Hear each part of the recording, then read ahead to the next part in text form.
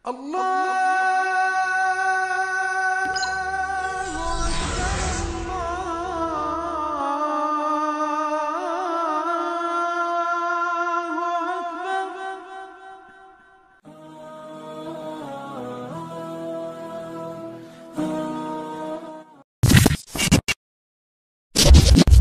সুন্দর প্রশ্ন আপনি করেছেন মহিলারা। খুব তো প্রথম প্রশ্ন হলো নিয়ত।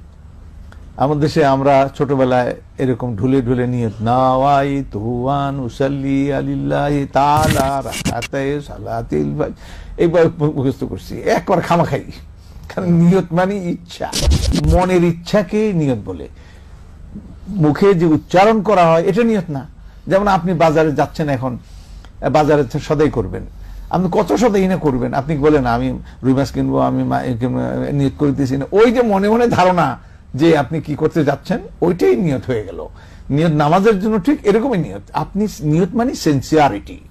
আপনি সজাগ হলেন যে আপনি কাজটা করছেন, নামাজ ফরজ পড়ছেন কি সুন্নত পড়ছেন, আপনার জানা আছে, আপনার অন্তরে জানা আছে। ইরাদাতুল কলব, এটাই হলো নিয়া। সুতরাং উচ্চারণ করা এটা বিদআত। নবী সাল্লাল্লাহু আলাইহি ওয়াসাল্লাম এটা করেননি। কোন কোন ক্ষেত্রে, হজের ব্যাপারে কোন কোন ক্ষেত্রে দেখা যায়, কিন্তু বাকি কিন্তু করেননি, এটা করা যাবে না। গতকাল মহিলা মাহফিলে এক বোন প্রশ্ন করেছিলেন যে আব্দুল্লাহ বিন বাজ যিনি ইন্তেকাল করেছেন, সৌদি আরবের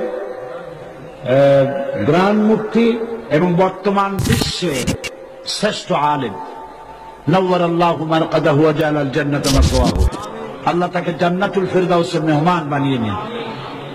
অনেক বড় আলেম, উঁচু পায়ার আলেম। তো সে বোন প্রশ্ন করেছেন যে তার এক কিতাব পড়েছেন তিনি, সেখানে লেখা আছে যে নামাজের নিয়ত করতে হবে না, নিয়ত যেভাবে পড়া হয় এইভাবে মুখে নিয়ত পড়া লাগবে না। এটা ঠিক কিনা আমার কাছে প্রশ্ন করেছে।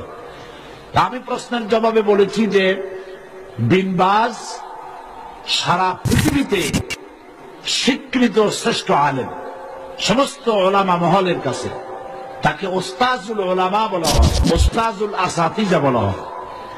সুতরাং তিনি ভুল লেখেননি।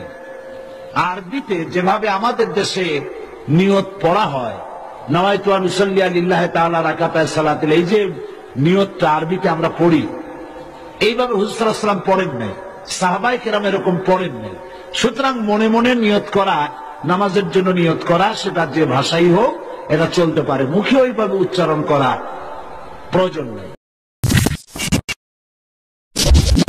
ফরজ নামাজে আরবি নিয়ত পড়তে হবে কিনা? নিয়াত ইন্নামাল আমালু, নিয়ত ছাড়া কোনো আমলে হবে না, তাই না?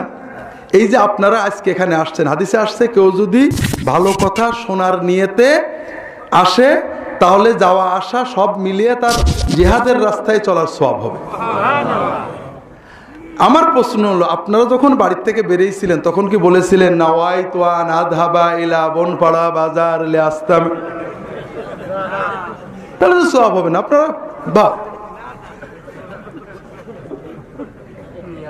নিয়ত ছাড়া তো সওয়াব হয় না, একমত তো? আপনারা কেউ নিয়ত করছিলেন কি না? আসার সময় পড়ছিলেন তো নাওয়াইতু আন আযহাবা ইলা বনপাড়া, বাংলায় তো বলছিলেন আল্লাহ আমি বনপাড়ায় যে ওয়াজ শোনার নিয়ত করছি বলছিলেন, তাহলে সওয়াব হয়নি। রাজি আছেন তো? নিয়ত করতে হয়, মনের ভিতরে ইচ্ছা পোষণ করতে হয়, নিয়ত পড়তে হয় না।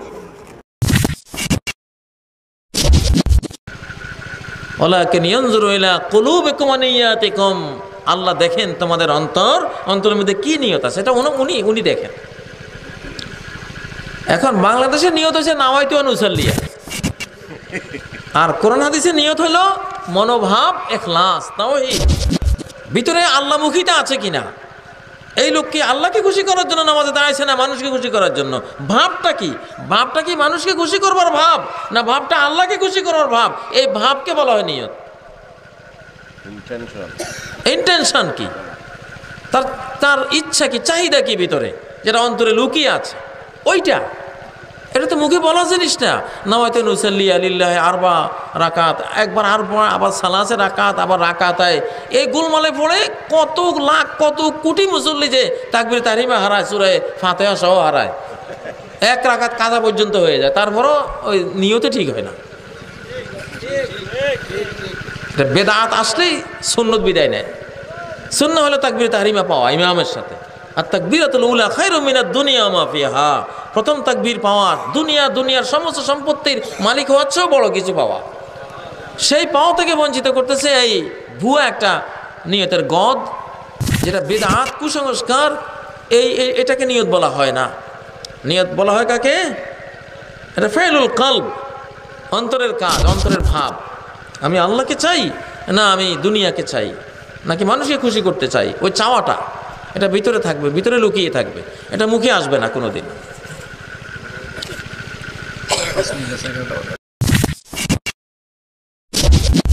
এই ব্যাপারে আমরা বিস্তারিতভাবে বিভিন্ন সময় আমরা আলোচনা করেছি। যতটুক নামাজে নিয়ত বাঁধার ব্যাপার হলো যে নিয়ত কিভাবে আপনি করবেন, সে সম্পর্কে আরবি ইবারত হোক বা বাংলা কোনো বাক্য হোক, সেই বাক্য বলতে হবে না যে নাওয়াইতু আন উসাল্লি লিল্লাহ। এটা যেহেতু আমাদের কায়দায়ে বাগদাদি নামক যে একটা কায়দা আছে, ওই কায়দার মধ্যে এই নিয়তগুলো লেখা, আর মক্তবে যেহেতু আপনার অনেকদিন যাবত এই কায়দাটা চলে আসছে, সেজন্য এইটার শিক্ষা দেওয়া হয়। আর অনেক লম্বা লম্বা নিয়ত, প্রতি নামাজের নিয়ত, লম্বা লম্বা নিয়ত, এগুলা আসলে ওই নিয়তে যে কথাটা কোয়া হয়েছে আরবি ভাষায়, সেই কথাটা যদি আপনি আপনার নিজের অন্তরে নিয়ে আসেন, সেটাই আপনার নিয়ত। নিয়ত মানে হলো যে অন্তরের যে একটা বিশ্বাস, একটা ইরাদা, সেটাকে নিয়ত বলা হয়। যেমন আমরা একটু পরে আমরা মাগরিবের নামাজ পড়বো, এই মাগরিবের নামাজের নিয়তটা মানে কথাটা জেহেনে, মাইন্ডের মধ্যে এসে যাওয়া, সেটাই হলো নিয়ত। সেজন্য আপনি এত লম্বা করে আপনি আরবিতে বা বাংলা বা ইংরেজিতে যে কোনো ভাষায় এত লম্বা করার আপনার দরকার নাই। আপনি যে নামাজ পড়বেন সেই নামাজের সময় আপনি মনে শুধু এটা রাখবেন যে আমি এই নামাজটা পড়তেছি আল্লাহ পাক রব্বুল আলামিনকে রাজি আর খুশি করার জন্য, আপনার নামাজ হয়ে। অনেক মিটিং বা কনফারেন্সের পর আমাকে ইমামতি করতে হয়, তখন মনে মনে নিয়ত করি ইমাম হিসাবে অমুক ওয়াক্তের নামাজ পড়াচ্ছি, ইলা কাবাতে শরীফাতে আল্লাহু আকবার। আচ্ছা, এইগুলা ইলা কাবাতে শরীফে আপনি কোন দিকে তাকাই আছেন, কাবার দিকে আছেন না উল্টা দিকে আছেন, আল্লাহ জানেন না? আল্লাহরে কওয়া লাগবে যে আল্লাহ আমি কিন্তু কাবার দিকে আছি। নাওয়াইতু আন, আমি নিয়ত করেছি উসাল্লি লিল্লাহি তাআলা, আল্লাহর জন্য নামাজ পড়তেছি। তো কার জন্য পড়তেছেন আল্লাহর খবর নাই। আরবা রাকাতিন, 4 রাকাত পড়েন না রাকাতাইন 2 রাকাত পড়েন, সেটাও আল্লাহ জানেন না। আল্লাহরে আপনি শিখাইতে হবে। এই সমস্ত নিয়তের একটাও আল্লাহ নবী শিখান নাই। কাজেই আপনি যদি অমুকের পিছনে নামাজ পড়তেছেন, সলিমুদ্দিনের পিছনে পড়েন না কলিমুদ্দিনের পিছনে পড়েন, সব খবর আল্লাহ তাআলার আছে। ইক্তাদাইতু বিহাদাল ইমাম না আলাদা পড়তেছেন, সেটাও আল্লাহ তাআলা জানেন। কাজে এইগুলো কোনোটারই দরকার নাই। এটা আমাদের মাওলানা আশরাফ আলী থানভী রহমতুল্লাহ আলাইহি আবার কই না যে ইমাম সাহেব খালি উঠাই দিতে আছেন, আমি উঠাই নাই। আশরাফ আলী থানভী রহমতুল্লাহ আলাইহি বেহেশতে জোর পড়েন, সেখানে তিনি বলছেন নিয়ত হলো মনে মনে কোন নামাজ পড়তেছি এটা জানা। আমাদের দেশে যে আরবি নিয়ত মুখস্থ করে, এগুলার কোনো জরুরত নাই। नमाज की सही नीयत क्या है, कैसे करनी चाहिए? नीयत दिल का इरादा है, नीयत दिल का इरादा है। जुबान से बोलना, अपनी अपनी जुबानों में जुबान से इकरार करना, ये बिदअत है।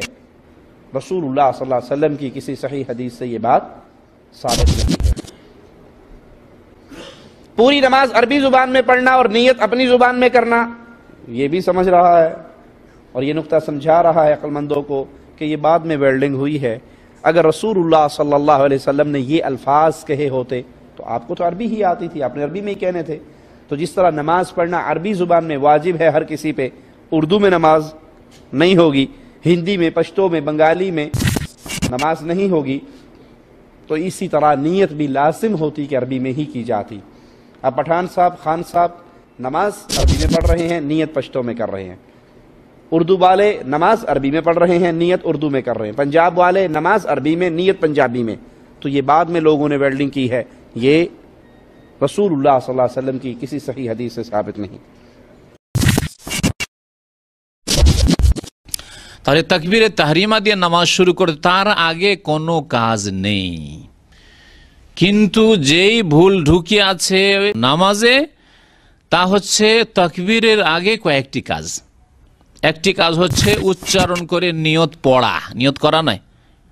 নিয়ত প্রত্যেক আমলের করতে হবে, কিন্তু নিয়তের স্থান হচ্ছে অন্তর, হৃদয়। ইন্নামাল আমালু বিন্নিয়াত, মানুষের কর্ম নির্ভর করে নিয়তের ওপর। আপনি মসজিদে আসছেন, উজু করে নিয়ত করে আসছেন নামাজ পড়বো, কোন ওয়াক্ত পড়বেন তাও মনে মনে আছে, তাই এসেছেন। যেমন আজকে বক্তব্য শোনার জন্য এই নিয়তে এসেছেন, সেই রকম মসজিদে গেছেন। আবার যখন একামত হয়ে গেল, কাদ কামাতিস সালাহ বলা হলো, তখন ভালো করে অন্তরে গেঁথে যাচ্ছে যে আমি এখন ফরজে দাঁড়াতে যাচ্ছি। এর নামই হচ্ছে নিয়ত। নিয়ত করা শরীয়তে রয়েছে এবং নিয়ত প্রত্যেক আমলের করা আবশ্যক ফরজ, আর নিয়ত পড়া শরীয়তের বাইরের কাজ, বিদাত, অতিরিক্ত কাজ।